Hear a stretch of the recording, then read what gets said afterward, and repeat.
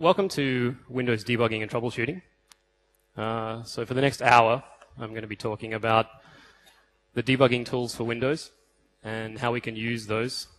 And then also we'll have a look at using those tools against the operating system and also against applications so we can try and effectively or better troubleshoot different types of problems that might appear on the Windows operating system.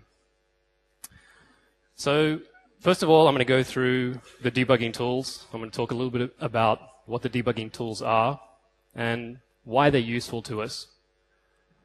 One of the things we'll find out about the tool, though, is it has a rather steep learning curve.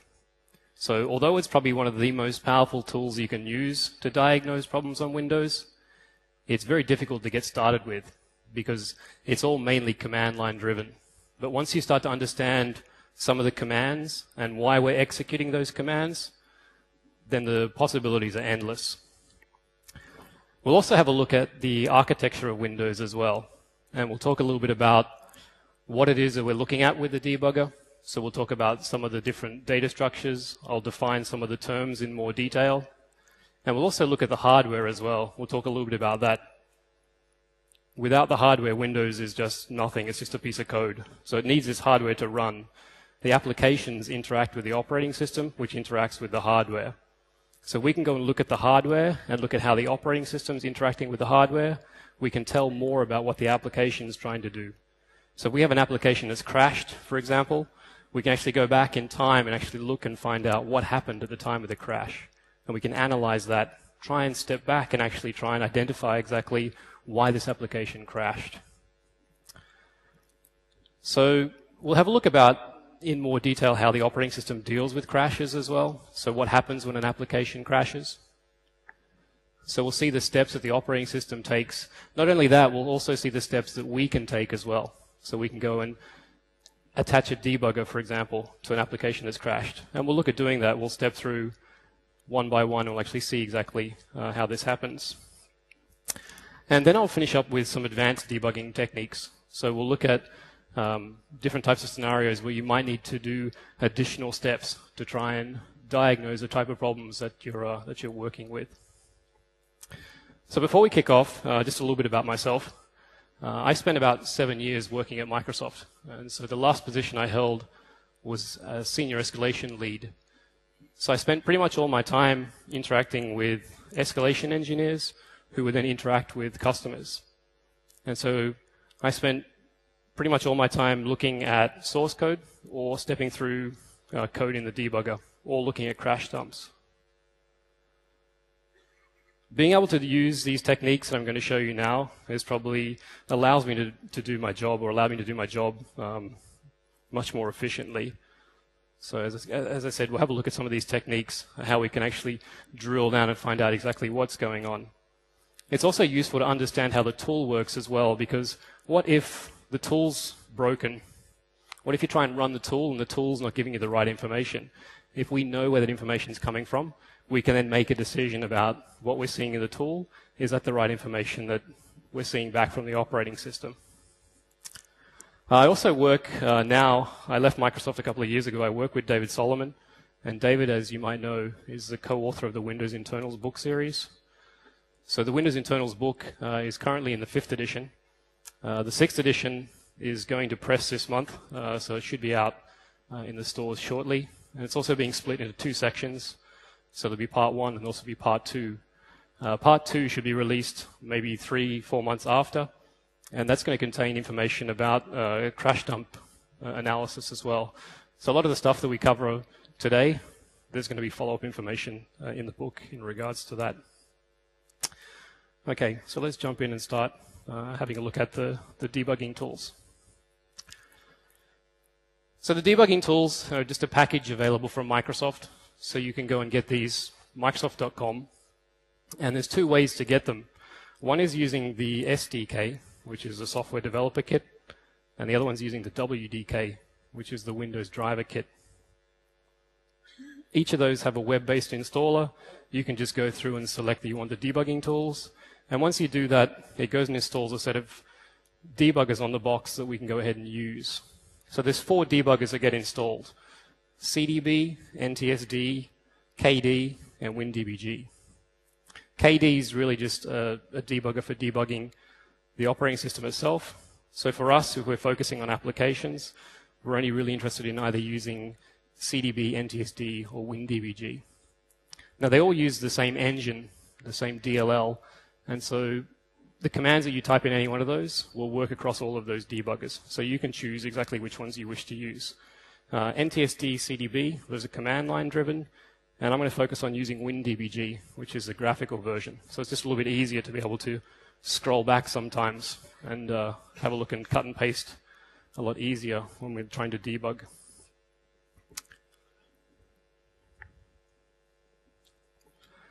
So several ways to start the debuggers, and I'm going to go through all of this as well. We have demonstrations, so we'll see exactly all the different ways we can attach. Just a quick question. Who here works in development? Okay, quite a few people. IT pros? Who's just lost and came here just because they had nothing else to do? Doesn't work in any of those? No one. Okay, so we've got the right target audience. So several ways that we can attach to the target. We can attach to a running process. So we have an application that's already started, it's already running. At any point, if we need to, we can launch the debugger, break in, and have a look at the state and find out exactly what's happening inside of that application. We can also go and launch the application under the debugger. So it's running under the debugger by default. If any crashes happen, the debugger's already there. We can start debugging. Or another option is we can do crash analysis. So this is post-mortem debugging. So this is the application's already crashed. You have a dump file. You've been given the dump file. You can open that in the debugger, and you can step through that. And I have some examples of that as well. We'll have a look at a little bit later on. In order to attach to a process, though, you need to know one of two things. You either need to know the name of the process that you're attaching to, or then you need to know the identifier. And we'll look at different ways we can locate this information as well shortly. So the debuggers are configurable, and so if we're looking at using WinDBG, it supports workspaces. So different people have different styles of working. So within the debugger, you can actually go and set up the different windows where you like them, save that information. Next time you go into the debugger, that's available there for you. It supports a command line interface as well. So everything that I'm going to do here today, it's all scriptable. So I could write all of these commands into a text file, save that text file, and then I could go and launch the debugger and pass in those scripts. So then I can automate the whole process. So I can automate attaching, I can automate detaching, I can automate doing a dump, I can automate doing the analysis. In order to do that, though, one thing we need to set up in the configuration-wise is we need to set up symbols. And I'll talk a little bit about symbols on the next slide. So for the IT pros, one thing I want to try and do with this talk is I want to try and bridge the gap between IT pros and developers. A lot of IT pros sit there and wonder what developers do all day. I wonder what developers do all day. If we can stop and think for a minute and start to think like a developer, we can sort of understand a little bit more about how this application is working and how it might have ended up in this position where it's crashed. So in order to do that, we're going to need to look at a little bit of source code. And so if I'm talking about symbols, symbols are just collections of symbols within a file. So this is a binary file that the debugger needs in order to understand what it is that we're looking at. So the question is, well, what's contained inside of a symbol file? If we have a look at an example here, this is just a small piece of C code. And this doesn't really do a lot, but there's some interesting things here that we should know. First of all, we have this display greeting. So display greeting is the name of the function. So I've gone and written this function. I've called it display greeting, which means that anywhere in my piece of code, I can go and call display greeting, and it'll go and execute whatever happens inside of this function.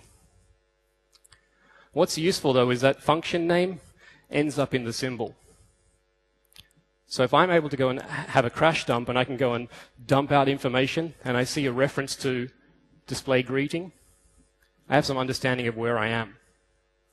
And it makes sense to give these names that describe what the function does.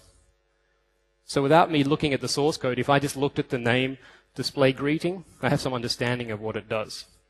There's a function in Windows called create file. Without looking at the source code, you can understand that that function has something to do with creating a file. The next symbol we have the parameters. So these are the values that are sent to that function. So you might want to go and reuse that function over and over again. In this case, if I go and call display greeting and I pass in different parameters, it's going to display different information on the console. And the final bit we have also what's known as local variables. So these are just temporary storage that function needs. So when the computer's executing this piece of code, it has a memory region, it stores these values in. Once it's done, it goes ahead and discards that information. And of course, functions can go and call other functions. So here we see a reference to printf, which is just a C runtime function. All printf does is just go and display the information on the console. So very, very simple piece of code. So how does that tie into debugging? Well, if we have a look, that information there, that's what gets generated by the compiler. That's all the computer cares about. The computer doesn't care about function names. The computer doesn't care about the names of the variables. All of that information gets discarded. So we had a crash dump and all we saw was a whole bunch of hex values. It's going to be extremely difficult to understand what's going on. So that's where symbols come into play. And you can see some examples here that because I have symbols for the application, now I can actually find where in memory that display greeting function is. I can also see, for example, when it goes and calls another function. So here I can see it's going and calling something. I can see that something is printf. So it makes it more useful trying to understand exactly what's going on. Configuring symbols can be somewhat of a nightmare.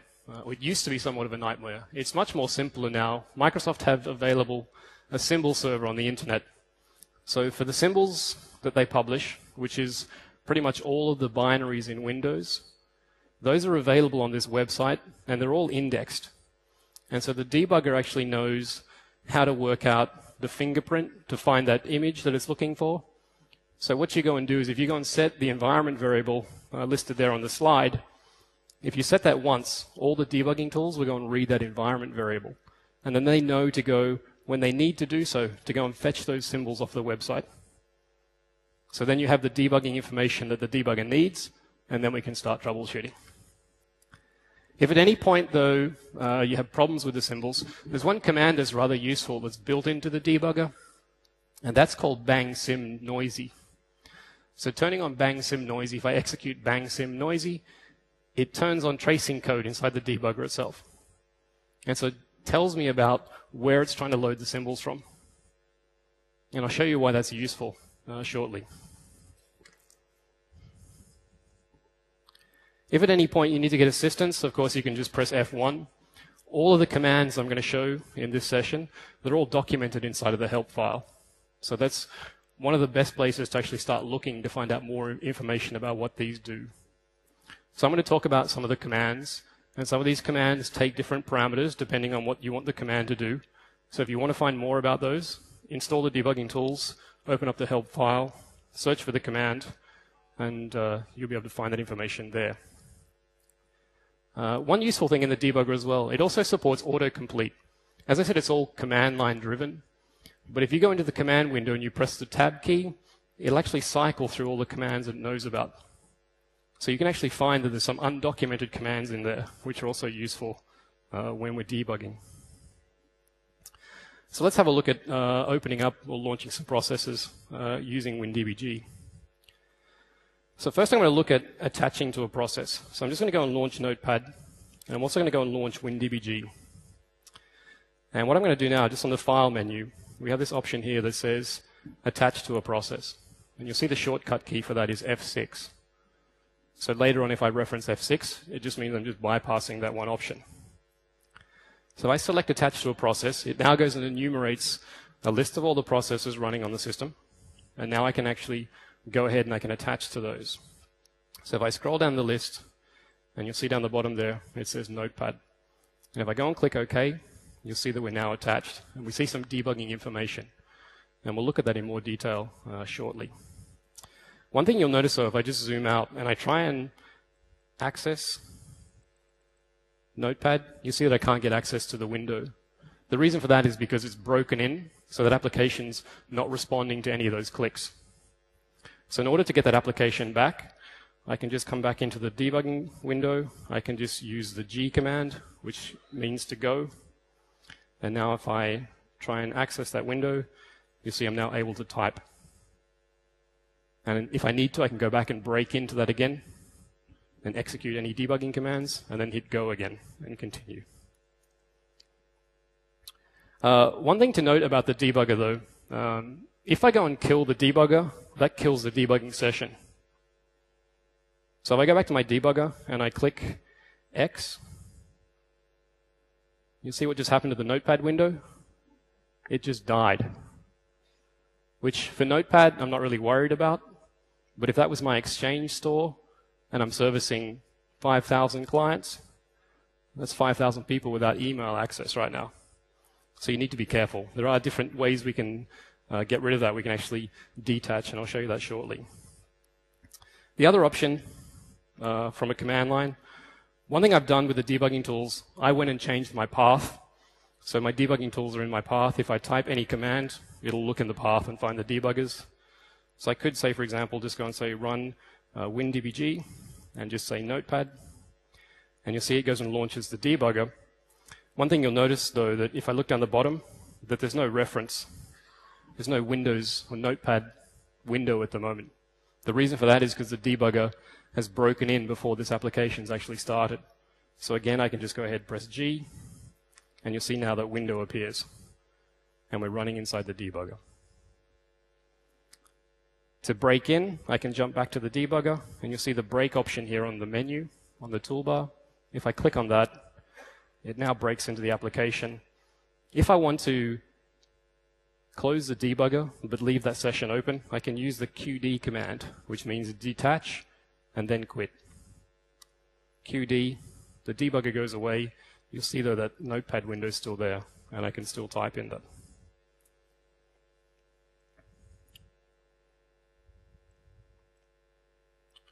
Okay, so we'll talk a little bit then about the architecture under Windows, and we'll come back to the debugger again. We'll look at some more of the tools. Once we explain the architecture in a little bit more detail, we'll see how we can use the debugger to actually look at some of the information that's being explained. So when I talk about hardware architecture, the first thing I want to talk about are registers. And registers are just units of, or storage locations inside of the CPU. And so if we look at the memory hierarchy on the system, these are the fastest bits of memory that can be accessed. So as we move away from the CPU, things get slower. So we move into still staying on the CPU, but we move into the different caches. It's slower for the system to go and access those. If we move out to system RAM, it becomes even slower. If we go out to disk, magnitude slower. So these are extremely fast, but they're also limited in the number of them and also the size. So when we talk about a 32-bit CPU or a 64-bit CPU, what we're really talking about is the size of the registers that, or how much information these registers can hold. So a 32-bit CPU, each register in that CPU can hold a maximum of 32 bits. So by looking at the different registers, we can work out the architecture type from the system, and we'll see that shortly as well. So the system uses a whole bunch of registers to store different things, and it's up to the compiler when the source code's generated which registers it uses. And why is this of use to us? Well, if we have a crash dump, for example, and we go and look at these registers, we can work out where we were, and we can also maybe find more information that points to something useful. So there's a register in the CPU called the IP register, which is the instruction pointer. That's the location in memory where the CPU is going to execute code from. So we have a crash dump. If we look at the IP register, we'll know exactly where we were when it crashed. That's a good starting point. And we'll see how we can actually go on from that a little bit further. Now, these names also vary depending on the architecture. You'll see on a 32-bit system, all the registers start with E. On a 64-bit system, they start with R. So by, again, looking at the names of the registers, we can tell the architecture. The more we understand about the machine the application is running under, the easier it is for us to troubleshoot, because then we can work out what could be the problem and what might not be the problem. So to get access to that, we can use the R command in the debugger, and I'll bring this up shortly. I'll talk about this in more detail. The next thing is virtual memory. So Windows has support for a flat, addressed virtual environment. So what that means is there's no segmentation involved. The lowest address is 0 on the system, and it goes up as high as much memory as the CPU can support. So on a 32-bit CPU, if we work out the maths, we have 2 to the power of 32. That gives us a value of 4 gigabytes. So what Windows does is actually goes and splits up that address range. So it maps 2 gigabytes to system address space, and it allows the additional 2 gigabytes to be given to the process. So what that means is every 32-bit process under Windows can access 2 gigabytes of memory. We don't necessarily have to have that much memory in the box. We could run on a system that has 512 megabytes. It then becomes the job of the virtual memory manager to actually go ahead and to fool the applications into thinking they still have access to that full 2 gigabyte range. 64-bit's a different story. If you go and do the maths, 2 to the power of 64 gives you a value of 16 exabytes, which I think is a ton of memory, but who knows, in 20 years' time, we could be walking around with iPhone 13s that come standard with terabytes of memory in them. So at the moment, Windows actually doesn't go and use all those 64 bits. It only uses a small subset. So what it actually does is allows 8 terabytes per process and 8 terabytes for the system. So this is useful because we can use the debugger to go and look at these virtual memory addresses, find out what's there. So we can see if there's DLLs, modules loaded to that address. We can find out if there's data. That's going to help us try and work out why our application crashed. So to look at virtual memory, we have a whole bunch of commands, and they all start with D. So D for display or D for dump. And we can pass in different values to actually display the data in different formats. And again, I'll show you that shortly. So another thing I want to talk about, I've used the term process before, and I haven't really defined what that is. And also tied up with the process is what's known as a thread. So the process is just the virtual environment, so that virtual address space that we spoke about, that Windows creates for the application to run under. So it contains a mapping of all, if we look at a 32-bit system, that 2 gigabyte address space. It keeps track of what's inside of that. And there's attributes then assigned to that process as well. So each process, for example, gets a process ID. So we could have multiple instances of Notepad. They're all going to be called notepad.exe if we look in Task Manager. But each one will have a unique process ID. So if we can find the process ID for the process we're interested in, then we know in the debugger that we're targeting the right thing. The system also uses threads, and threads are the units of execution within the system. So these are the bits that actually execute code on the CPU. And so inside of a process, we have at least one thread, and we can, of course, have multiple threads as well. So it's up to the application developer to decide how many threads they want to use inside of that. So we can actually use commands inside the debugger to look not only at the process, but we can look at all the different threads as well and see exactly what's happening across the whole process. So in order to do that, one of the most useful commands is using the tilde command. So the tilde command by itself, as we'll see, will dump out a list of those threads. And then we can go and select the ones that we're interested in, switch to those, and dump out more information. And what are we going to be interested in? Well, one thing we're going to be looking at is what's known as a stack.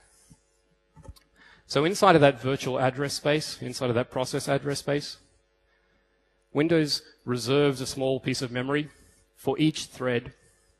So each thread has its own stack. And I spoke about local variables before, and I spoke about when we're calling those functions. When we go and call a function, that information gets stored on the stack. The reason being is, once that piece of code executes, the operating system needs to know where to go back to. So where was that code called from? Where was that piece of code called from? All of this information stored there on the stack.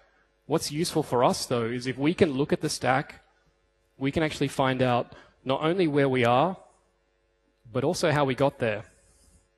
And that can tell us half of the reason why this crashed. If we look at two crashes and they crash in the same spot, but they have different execution paths, it could be that you're looking at two different problems. So you might need to go ahead and break those up.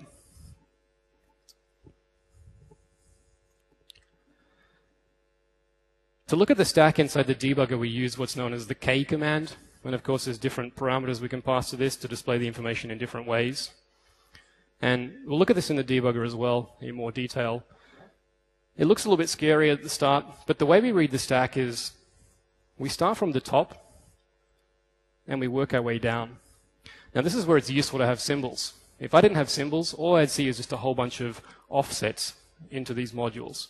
Because I have the symbols for not only the application itself, but also the operating system, I can look at these function names. Now, without having source code access to any of these, I can kind of have a guess about what some of these do.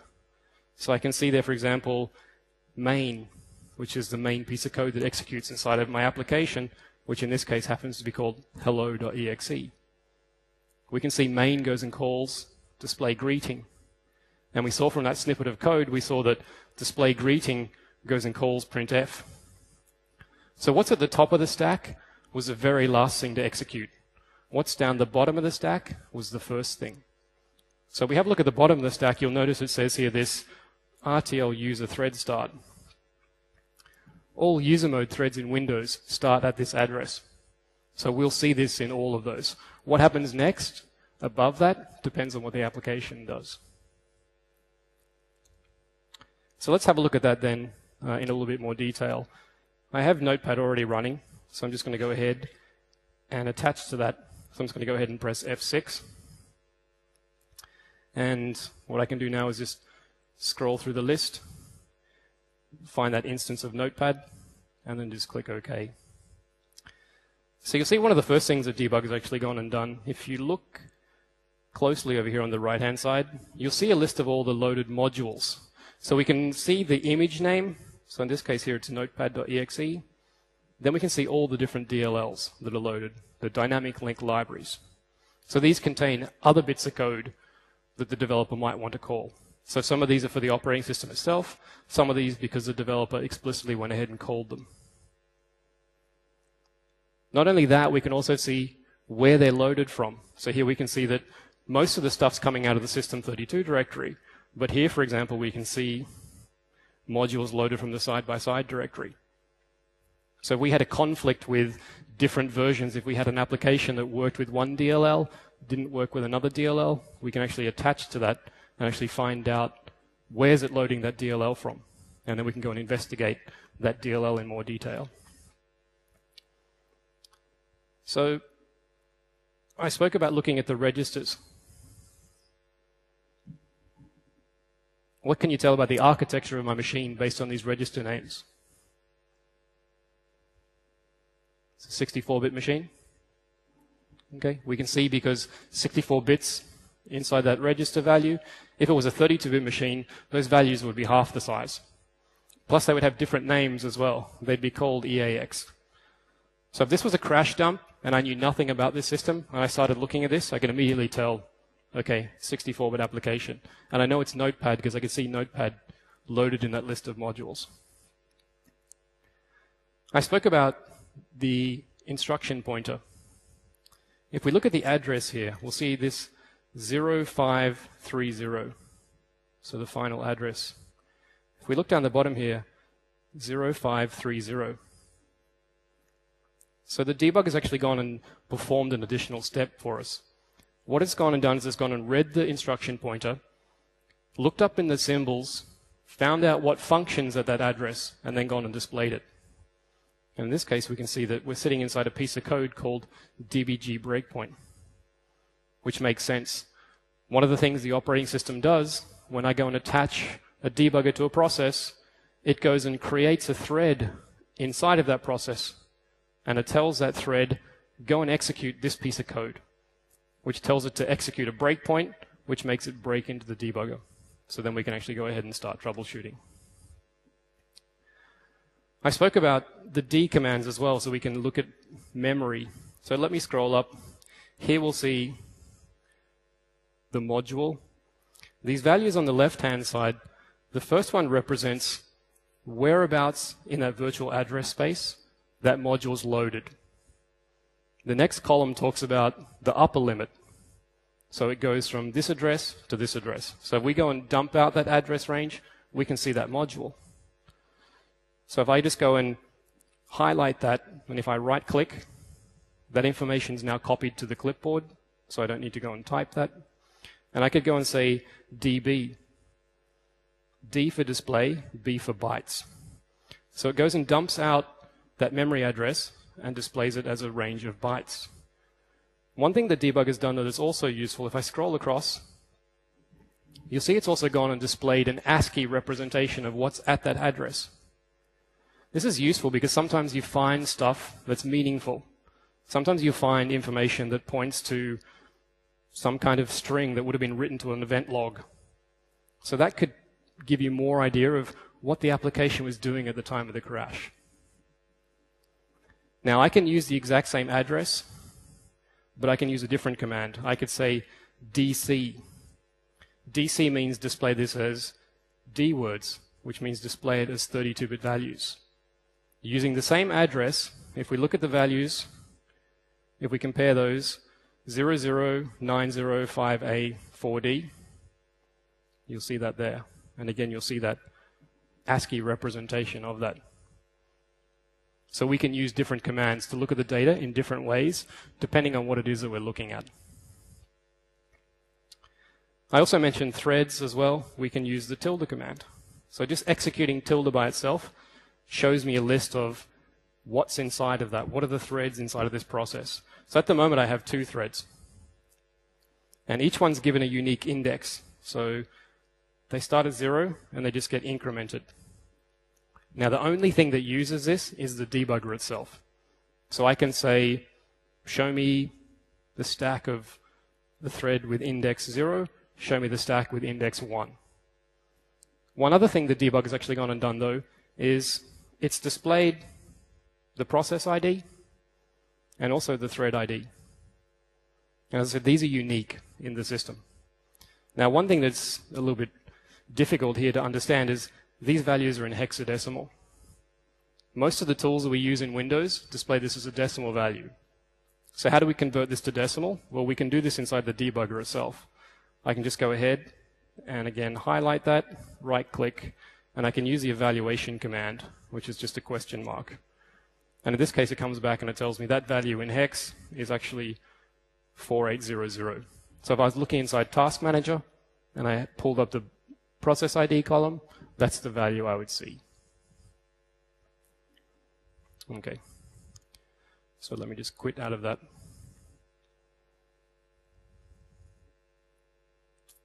All right. So we're going to talk a little bit more then about application crashes.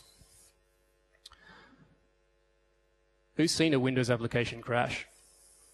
Rather, who's not seen a Windows application crash? It's going to be less hands. Okay. Anyone who's not seen a Windows application crash obviously hasn't used Windows for more than 5 minutes. Who's seen a Windows application crash in the last week? Still quite a few people. Who's seen it crash in the last day? Okay. What about now? Who's crashing right now? Anyone crashing right now? Was your mystery application Explorer.exe? Was it Internet Explorer? No. Okay. Windows 8. The whole operating system crashed. So why do Windows application crashes? Well, applications crash because of an unhandled exception. And what's an exception? Well, an exception is an event that occurs outside the normal flow of control. So it's something that's not expected. Now, different reasons for exceptions. There could be hardware exceptions, there could be software exceptions. An example of a hardware exception would be dividing by 0. So if you took the number 0 and you tried to divide that by something, the CPU is going to generate an exception. And what's going to happen is then the application is then going to be triggered that actually happened. Now, Windows uses something known as structured exception handling. And what this does, it actually, when an exception occurs, it allows the application the chance to control that exception. So the application can, in this way, they can become more resilient. So they can actually, the developer can specify, you know what, if I call this piece of code, there's maybe like a 10% chance that this thing might generate an exception. In which case, I'm going to write a piece of code to deal with that exception. So they can, for example, quietly dismiss that exception if they decide it's safe to do so and continue execution. Now, if they don't have an exception handler to deal with this information, what actually happens then is the operating system passes it on to what's known as the unhandled exception filter. And this is what we're going to see when we see crashes. Because what actually means is an exception's been raised, the application had a chance to deal with it, it didn't deal with it, so now the operating system has to do something. And the end result, what we'll see is we'll see a pop-up dialog box that says this application's crashed. Because what's happened inside of that unhandled exception filter is it's tried to go ahead and then report the fault. So the user or the administrator can then go ahead and actually do something about it. So prior to Windows Vista, there was a tool called Dr. Watson, which if you've used Windows for quite a while, you would have had a few visits from the doctor. That was replaced in Windows Vista with a tool called Windows Error Reporting. One of the cool things about Windows Error Reporting is it not only deals with application crashes, it also deals with system crashes as well. And it also has a chance to send that information back to Microsoft so they can gather data about those types of crashes so they can see that those crashes get fixed in the next release of the operating system or in the next service pack. Or if it's critical, they can actually push those fixes out in a hotfix. Third-party application developers as well can also subscribe to this information so they can get crashes, or information about their crashes as well, so they can use that information to fix their own apps. There's also a central location for this as well. So if you go into the Action Center, you can actually find out a list of all the crashes that you've had on the system. And you can also go and find out, is there a solution available? If Microsoft gets a whole bunch of crashes and they eventually go and fix that problem, they can publish a solution. So the next time it crashes, you're taken to this website, in which case you can actually follow the information on the screen. It might be that you need to change the configuration information. It might be, here's a new hotfix. Download this hotfix, and the problem's solved.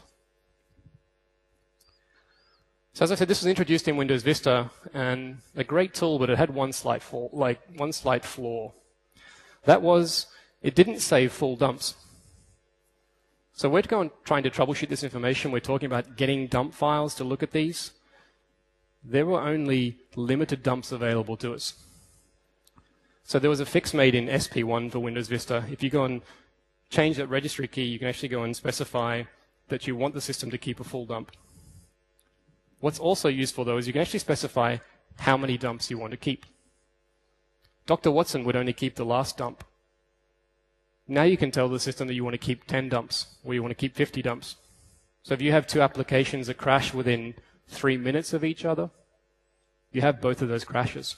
So you can go back and analyze each one of those separately. They may or may not be related, but at least we have that information available to us. So what can we do if an application crashes? What if we don't have that key set in the registry and we want to get access to a full dump? Well, it turns out that when an application crashes, that process still exists in memory. The operating system still keeps that address space available. It's not until the unhandled exception filter finishes doing what it needs to do that that process gets torn down. That unhandled exception filter won't finish executing until it's actually gone ahead, reported the fault to the Windows Error Reporting fault service, and you've gone ahead and dismissed the dialog box. So as long as you keep that dialog box on the screen, you can go back to that dialog box and attach a debugger. The process is still there. And we'll look at doing that. In order to do that, though, we need to know the PID. So we need to know the process ID. One way of finding the process ID for the application that crashed, that information gets passed to the Windows Error Reporting executable, or WER fault. If we look at the command line for WER fault, we can actually find out why it crashed. So let's have a look at doing that. So I'm going to go and open up the debugger. And I have an application here. This is called Toaster application. If I go and run the Toaster application, you'll see the familiar Windows Error Reporting dialog box. So it got as far as creating a window. We saw a window pop up for the application, but then it crashed. Now, if I didn't have a full dump configured, what can I do? As long as I leave this dialog box here, I still have a chance to go back and look and find out what happened. So what I can do is switch to my debugger, and I can just go ahead, again from the file menu, just say attach to a process. And if I scroll down and I look under WER fault, we'll see there's now an entry there because that fault's been triggered. And if I expand that out, and if I look at the command line, and this is not going to wrap for me, but let me see if I can try and capture this information. You'll see very quickly there that it has the process ID. So the process ID of the application that crashed is 4872. So what I need to do now is go and find 4872. And if I look in more detail, you'll see over here on the left-hand side, it actually references those process IDs. 4872 happens to be my Toaster application. So I'm just going to go ahead and select that and click OK. Now I could just dismiss this and just say, well, the Toaster application, ever since I installed it, it's always kept crashing. So I could go and open up a support call with the vendor, and they could try and send me a new version, and I could put that on the box, and it still keeps crashing. I have no idea why it crashed. The vendor has no idea why it crashed. But if I go and perform some additional steps, if I take 5 more minutes of my time and look at this inside the debugger, I might be able to actually get somewhere. So we can see, for example, the tilde command. This time we see there's 3 threads. Now we looked at the stack command in the slide. We saw pressing K goes and dumps out the stack for that thread. Now it's done it for 1 thread. We want to go and look at all the threads. In this case, there's only 3, so it's not too much work to go and switch between each one of those. But if we had 300 threads, then that's a lot of work. So we can actually use automation in the debugger to help us out. And the way we can do that is by using the tilde* command. So tilde* means for each thread in this process, execute this command. And in this case, we want to execute the K command. So now what it goes and does, the debugger goes and jumps back to the first thread, dumps out the stack. If it needs to, we'll go and fetch the symbols from that website.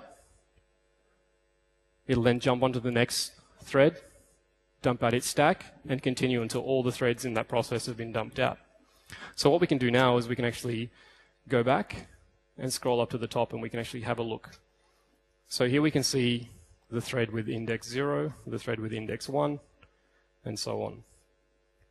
So here we're looking at the stack, and here you'll see there's no symbol information. So I just have that hexadecimal values. But I have symbols for the operating system. So you'll see here, for example, I have function names. Most of the time you're going to be debugging without symbols because third parties don't release those. So this will be the normal situation. But that's not going to stop us. We can still find out a lot about what happened inside this crash. So this just seems to be a fairly normal crash. Doesn't seem, or sorry, a normal thread. There doesn't seem to be very much going on. So let's go and look at the next thread, the next stack for the next thread. And this is where it gets interesting. Again, without understanding the code behind these, just looking at these function names, I can see this is the thread that was dealing with the crash. Why? Because there's mentions to things such as report fault. Remember, we start at the top and we work our way down. So what was at the top of the stack was the last thing to execute. So what happened? Starting at the top, working down, it was reporting a fault, to Windows Error Reporting Service. Why did we report a fault? Well, let's continue down. There's that unhandled exception filter. So it seems that there was an exception generated inside this application, which the application didn't deal with. So the operating system had to deal with it itself. Where did that happen, though? Well, below then we see the exception dispatcher.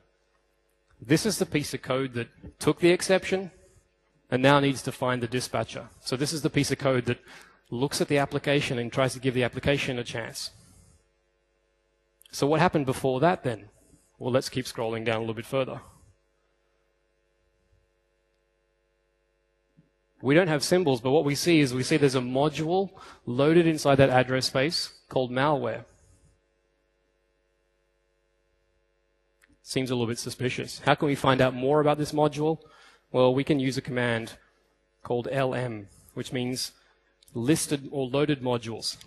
Show me a list of all the modules loaded inside that process address space.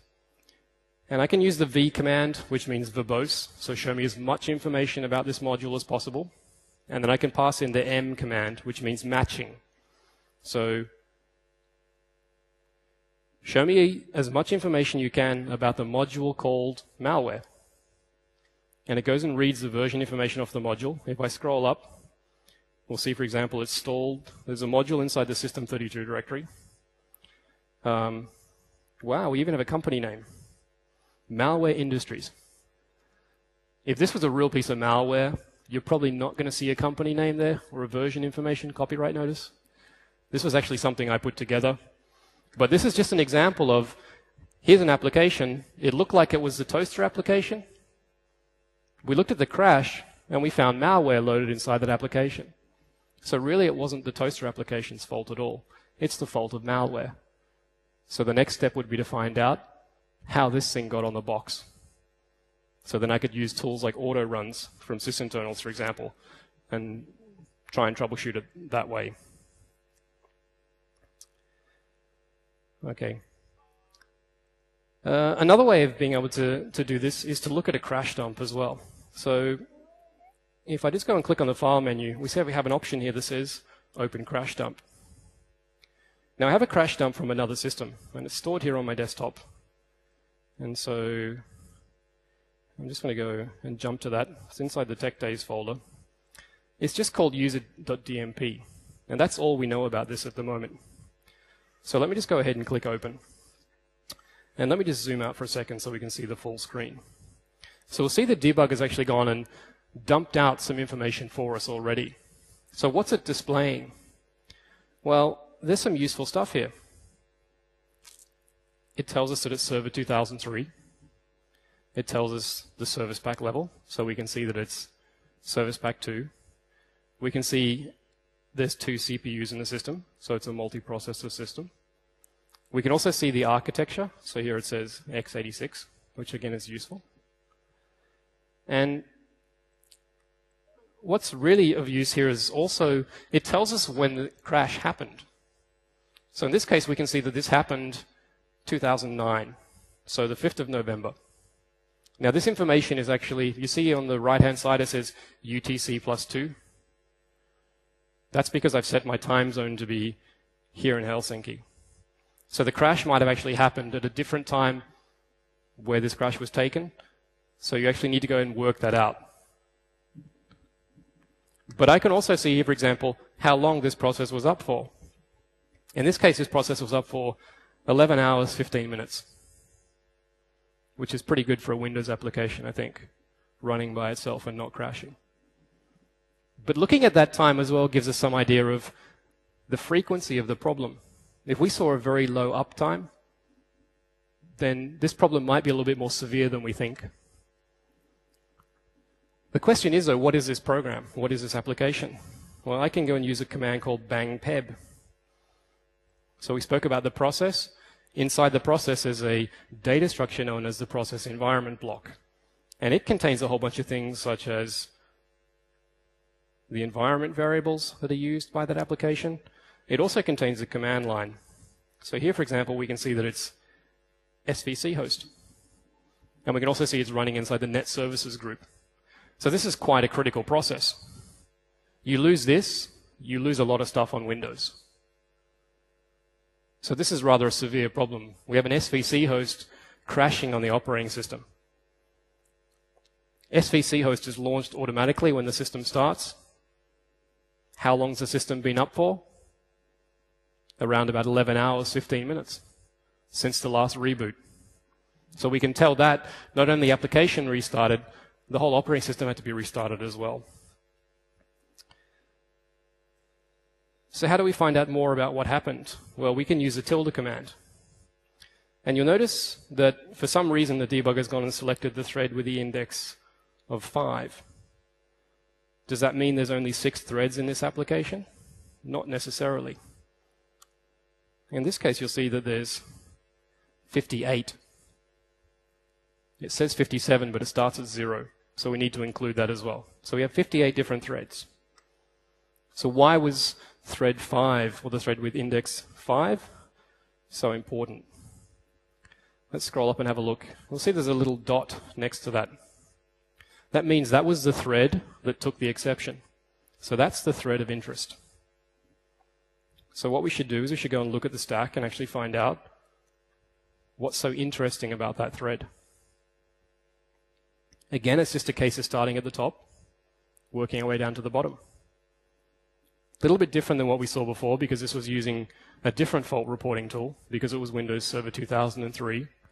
But we can see the report fault, we can see the unhandled exception filter, we can see the exception dispatcher. This is a little different though. Last time we saw the module name, so we could clearly see malware. In this case, we just have what looks to be like a random address. So the first question is, well, what's at that address? So we can go back and we can use one of those commands to dump out that address and actually look and see what's going on. So let's do that, cut and paste. DC, I could have used DB, whatever, doesn't matter. But in this case, it comes back and we just get a whole bunch of question marks. And what this means is that this address wasn't mapped inside of that address space. There's nothing there at that address. What happened was a piece of code tries to reference this address and then crashed because there's nothing there. So what piece of code was trying to execute or trying to read or write to that address?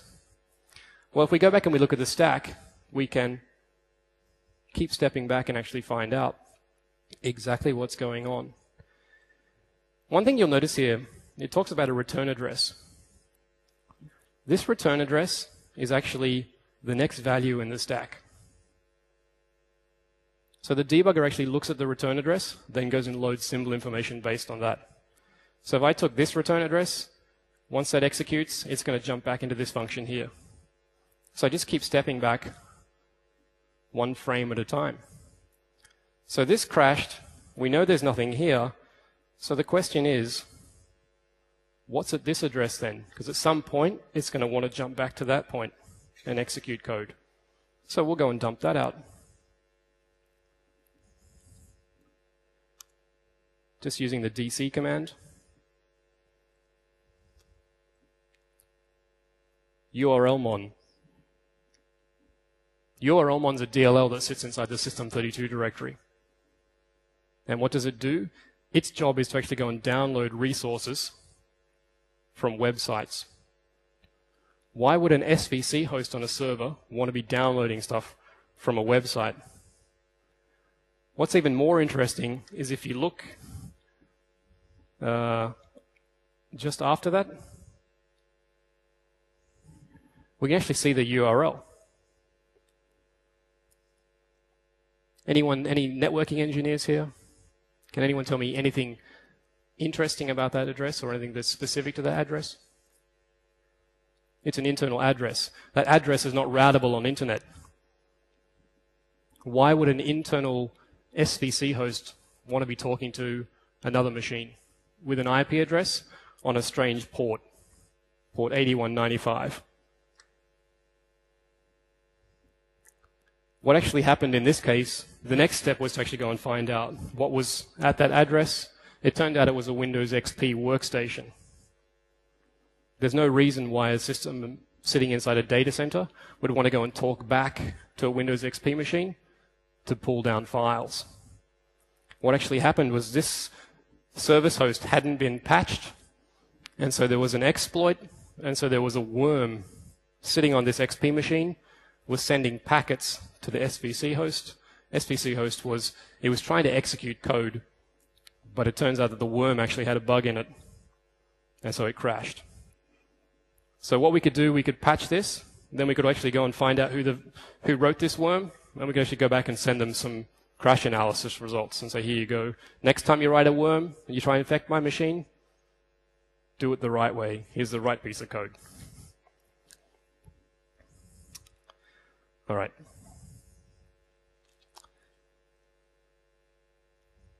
So that leads me to some advanced debugging techniques.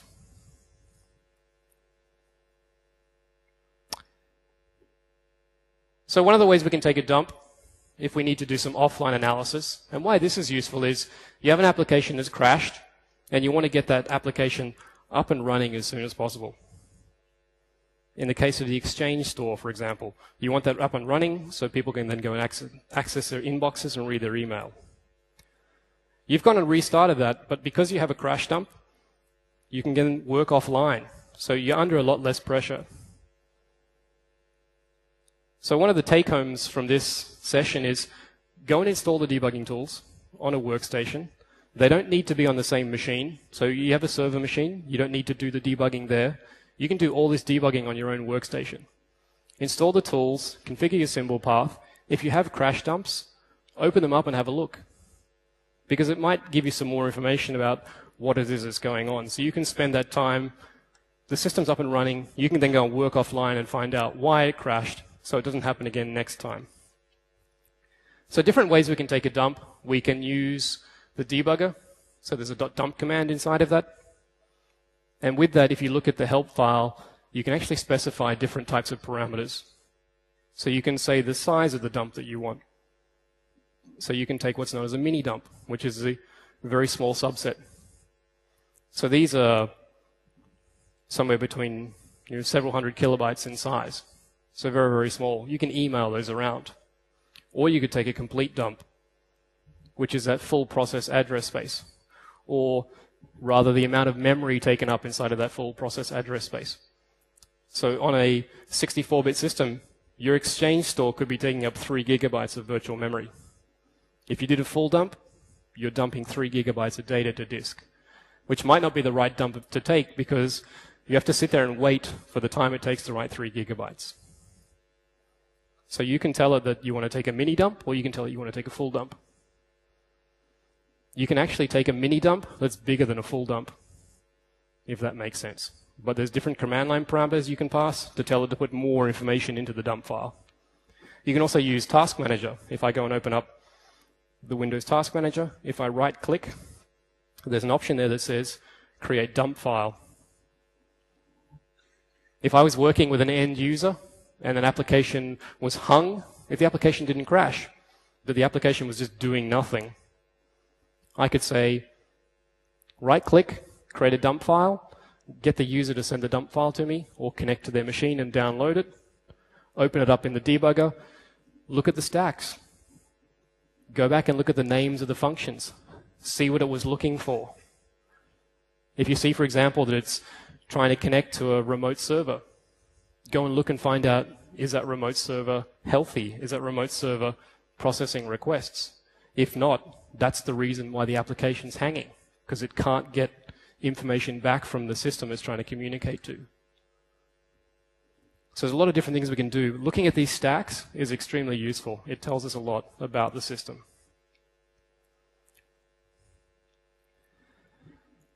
So one final thing we can do as well, we can attach a kernel debugger as well. So not only can we see the application, but we can see the whole operating system itself. We can also see all the other applications on the box as well. So in your environment, you probably have a lot of applications that rely on other applications to be on that system. One application could appear hung, but if you go and attach to that and you look at it, you find out it's actually waiting on another process. That can be difficult in a production environment because you need to jump between each of these processes, keep attaching debuggers to each of those. And it can be difficult to find out how they're talking to each other. If we can look at the operating system, we can go below the applications, we can find out more about what's going on in the system. In order to do that, we need to start in debugging mode. So we need to use commands such as bcdedit. We can also get to this from the boot menu. We can press F8. And so I have a virtual machine here. This is running Windows 7. So this has been booted in debugging mode. So I went and ran bcdedit before. And one thing I did, if you just look at the settings of my virtual machine, you'll see that there's an option here for the COM port, or the serial port. And what I've gone and done is I've mapped this to a named pipe. So the virtual machine, it thinks it's talking to a COM port, but really it gone and exposed this named pipe. Now the debugger can go and talk to that named pipe, which means I can set up a debugging connection. So all I need to do now, because I've booted in the debugging mode, I just need to go and attach a debugger. So I can just go and open up WinDBG, and there's an option here that says kernel debug. And by default, it puts the COM as the port name. What I can do here is just go ahead and type the name of the pipe, which is debugger. Then just tell it it's a pipe. Click OK. And if I just force this to break in, shortly what we should see is it should connect. Now what's happened is we're broken in at the operating system level. If I go back to that virtual machine, you'll see nothing responds now because all of that's frozen. So not only can I look at the state of that one application, I can look at the state of all the applications on the system. So what I can do is I can jump back in and just go, and now it's running. And what I can do quickly, there's a tool here in the debugging tools, which I've installed locally on this machine, called global flags. And if I run this global flags utility, what I can do is I can select the image I'm interested in. So I could say, for example, notepad.exe. And I can scroll down the bottom here and say, once I press the tab key, that I want to run a debugger. And the name of the debugger I want to run is NTSD, which is just a command line version of the debugger. And I can say I want to run NTSD minus D, which means when the debugger runs, pipe all that information out over that kernel debugger transport. So if I go and click OK, and if I zoom out, and now if I go and run Notepad, you'll see the machine appears frozen. If I jump back to the debugger, you'll see now that that process is now running inside the debugger. So now I can control not only that process, but also the operating system itself. What can I do? I could, for example, go and set a breakpoint on a piece of code. So shell about W and continue. So when I jump back, if I click on help and I click on about, it breaks into the debugger. What can I do here? I can look at the stack. Not only can I look at the stack, I can also see the parameters that were passed to that function. So if I went and looked at the documentation for this function, if I went to the website msdn.microsoft.com, shellabout is a documented API. So if you want to know more about these functions, punch these in. Go look in a website, or go, like in a search engine, or go directly to this website and look at these. So one thing we'll see here, the second parameter actually points to an application, the name that it wants to appear in the dialog box. And if we look at that inside the debugger, we'll see that value shellabout, return address, first parameter, second parameter. Copy that, DC, Notepad. It's a Unicode string. I can use a du command, display that as Unicode values. It says Notepad. But because I have a debugger attached, I can change those values as well. So what I can do is say edit as a Unicode string at this address, and I'm in Finland, so I'll say Finland. So I'm going to go and replace the word notepad with Finland. What happens when I press go? If I jump back to my virtual machine, and if I zoom in, you'll see that it's now changed. It says about Finland. And of course, as I said, I have full control. I can break in, and I can do other nasty stuff as well. Anyone seen a blue screen in Windows? Anyone not seen a blue screen in Windows, rather? I can type .crash, in which case, if I jump back, you'll see now it's actually gone ahead and blue screened that box. But you'll see it's also writing a dump. So I could actually go and take that dump file, and I could analyze that and find out exactly what was going on. All right. Further information, of course, the Windows Internals book. Excellent source of information I recommend is the Advanced Debugging book as well.